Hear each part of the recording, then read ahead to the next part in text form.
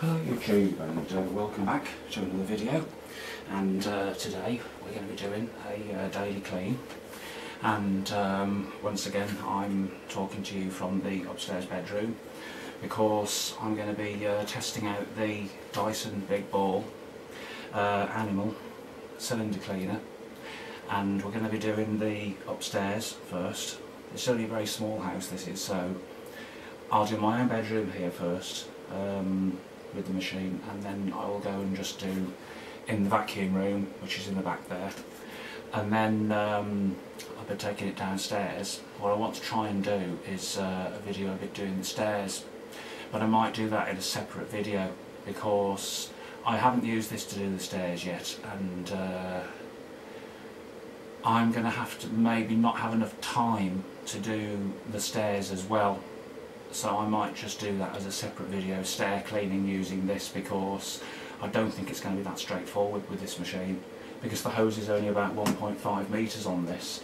It doesn't stretch very far up the stairs, so it's not a matter of being able to put it at the top of the stairs and do from the top down and then from the bottom up, because it won't meet in the middle either. With this machine it's a case of having to carry the machine up the stairs with you.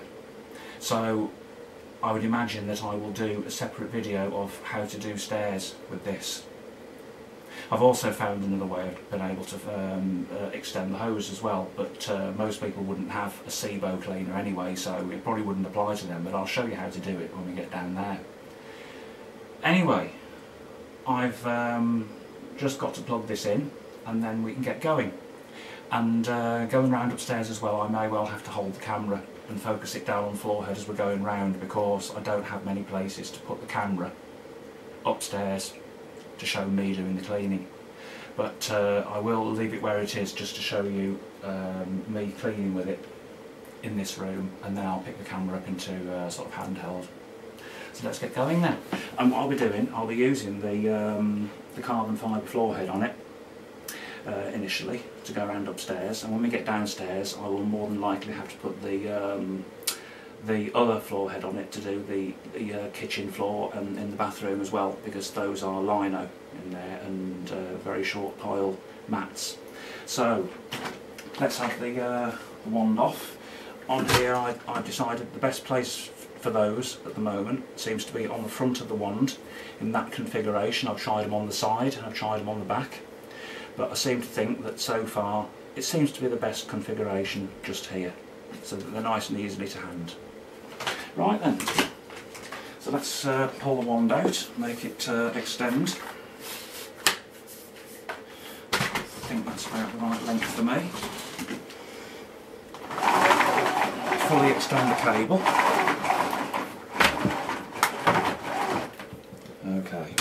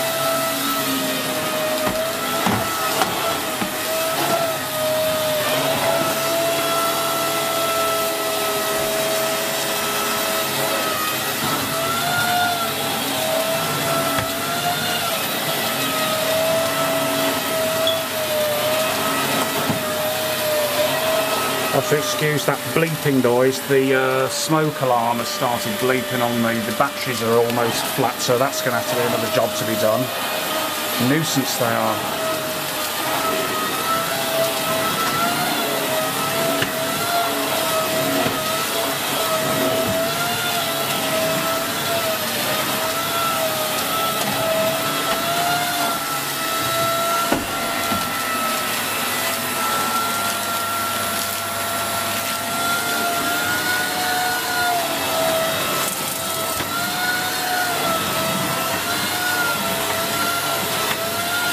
Okay, we're going to go into the vacuum room now.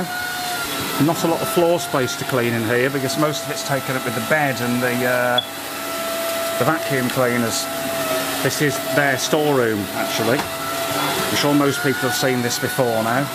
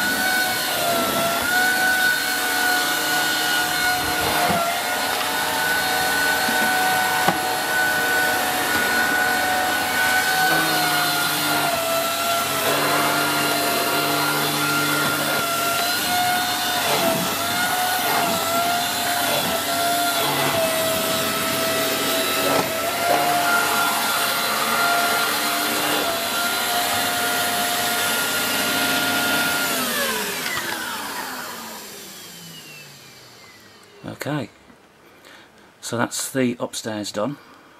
It doesn't take long because it's only a 2-bedroom terrace that I live in, and like you see, this is the vacuum rooms in here.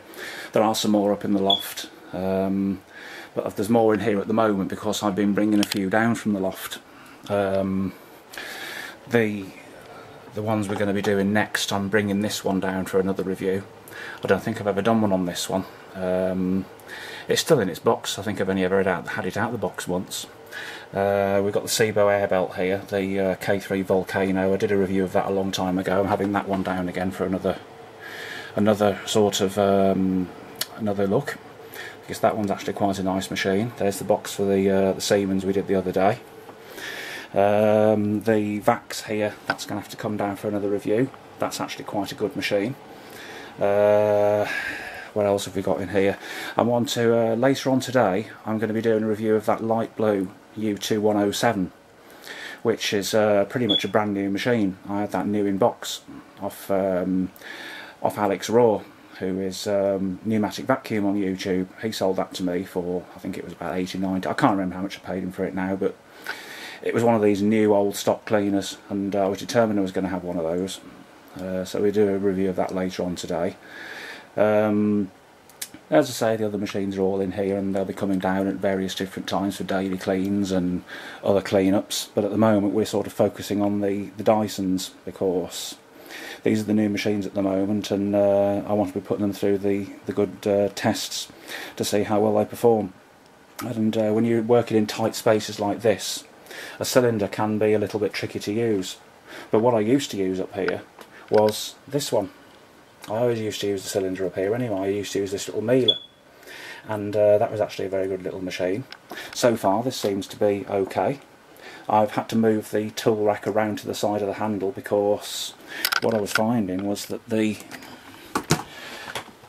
edges of this here, this tool, were banging against my thigh as I was bringing it backwards and forwards, and this kept knocking against me. So if I leave it on the side, then hopefully that shouldn't happen. It's easy just to turn it round when you need it anyway. It's just a case of getting used to having the tools on the wand, because on other cleaners that I'm used to, they're not. They're either inside the cleaner, but this one actually stored them on top of there, which I didn't like, so I took them off. So even Miele's do have their flaws. So I mean, it's not just Dyson. It's Mila can put the tools in silly places as well, and I didn't like them mounted on the top of there or down on there. But anyway, let's get this thing ready to be taken down, and I can only apologise about that stupid smoke detector. Now this is where having that really comes into its own there, when you're tugging it round and pulling it round corners, and it always rights itself. That's so good with this. Because in tight spaces, when you're pulling it round the corners of beds and door frames, other cleaners can tip over, like Henry's. They get stuck on door frames, they tip over. Sorry Henry, but you do have your faults. I don't have to say. You're not perfect, you know. Well, I'm sorry Henry, no, but yeah. Yeah, so you've still got a smile on your face even though, haven't you? 35 years old, aren't you soon? At 36. Yeah, you're nearly going to be 40 soon. Anyway, let's bring this thing downstairs. I can only apologise that my camera work, because trying to tug a cylinder cleaner around when you're trying to film at the same time is a little bit difficult. So let's take the camera down first, then I'll put it down at the bottom of the stairs, and then I'll bring the machine down. Let's do it that way. And then I can start cleaning in this room.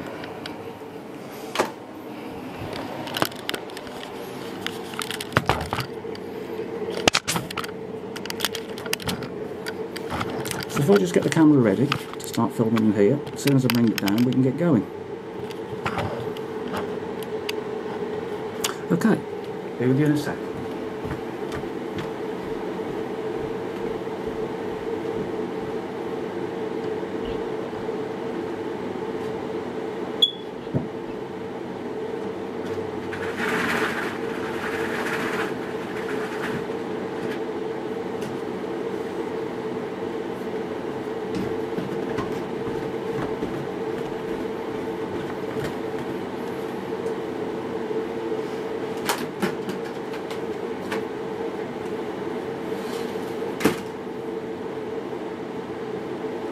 So, let's get the wire plugged in.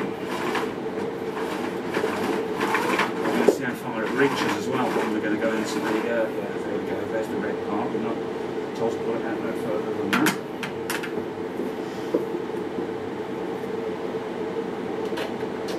And I should probably have to change sockets again before we go into the kitchen. There we go, let's get started.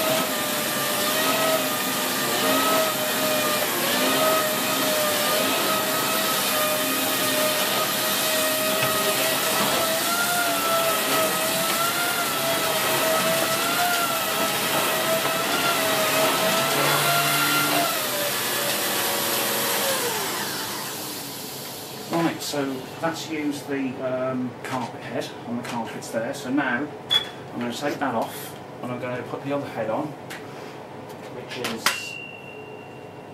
basically that one. And we're going to go into the kitchen. So I'm going to set this initially on carpet mode because I want to go on those mats in there first. I'll put the camera over here.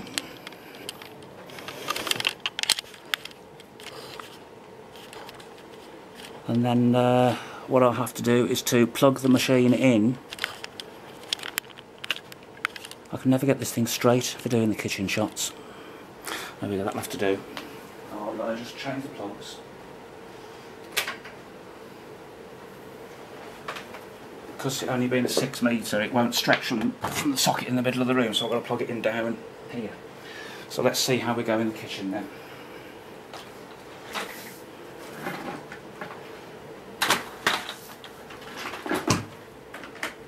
Oh, wait, well, come on. Oh, pardon me.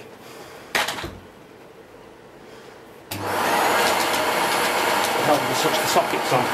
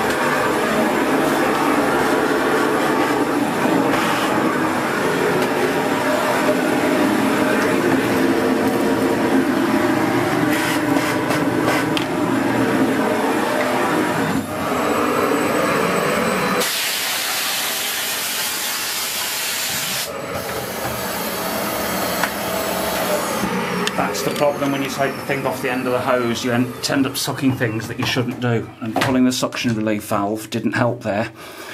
And sucking that toilet roller that was down the side of the toilet as well seems to have lodged in the top of here. So that wasn't a very good idea to do that.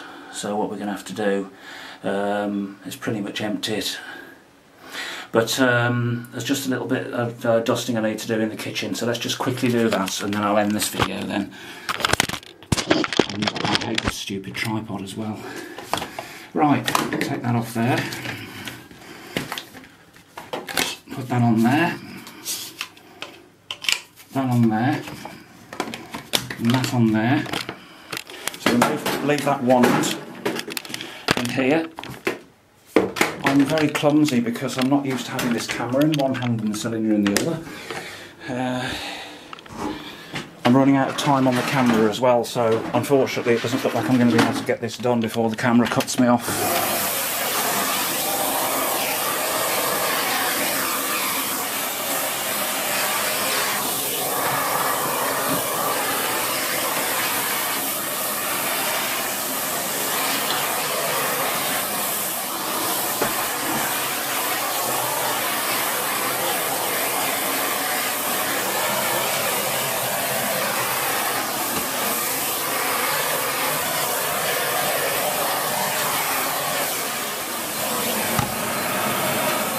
Right, okay, time's up on me. I'm afraid I'm going to